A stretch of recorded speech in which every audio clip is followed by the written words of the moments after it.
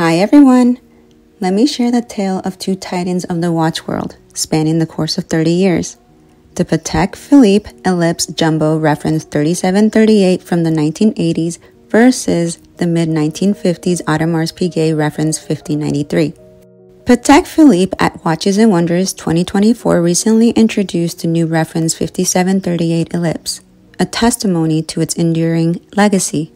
This particular ellipse is double-signed and once retailed by Gubelin.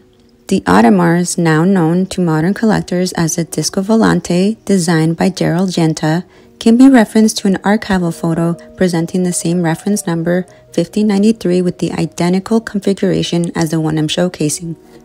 Both names are apropos in the overall design of their cases. The ellipse measures at 31 millimeters and is perfectly proportioned with a smooth bezel. The Disco Volante's round and ultra-thin case measures 35 millimeters with a hobnail bezel. The ellipse's sunburst blue dial signed Gubelin houses gold-applied hour markers. The blue is achieved by mixing cobalt blue with 24-karat gold, a process uniquely created by Patek.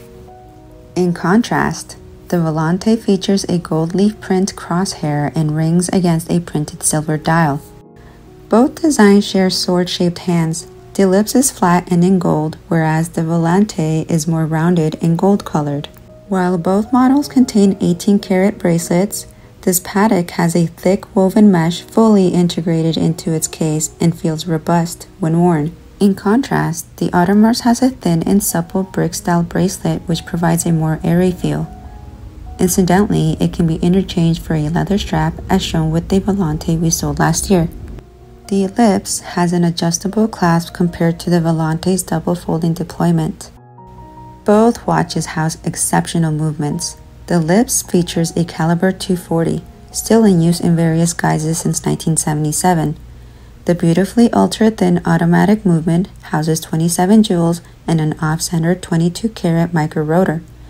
Its thickness is remarkable for an automatic movement, giving weight to a 6mm thick profile. Now, the Volante contains a remarkably slim Le Coultre-based caliber 2003, highly notable in the 3.5mm silhouette of the case, housing one of the thinnest manual movements in production for over 50 years with 17 jewels. These two distinct watches can be appreciated in present day, a reflection of the longevity of their design. Which of the two call out to you? I am particularly fond of the Volante for its quirky characteristics. I would love to hear your thoughts. If you'd like to see more, visit us at FabSwiss.